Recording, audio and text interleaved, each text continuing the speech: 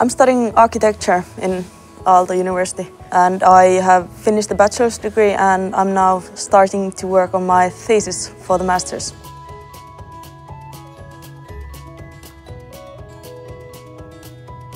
Combining professional sports and studies at the same time is a little bit of a challenge. It's of course never easy to have full focus on two different things at the same time. It's asking a lot of determination, and it's all about having the right priorities at the right time. Department of Architecture feels a little bit like a village school, a small unit inside the bigger one.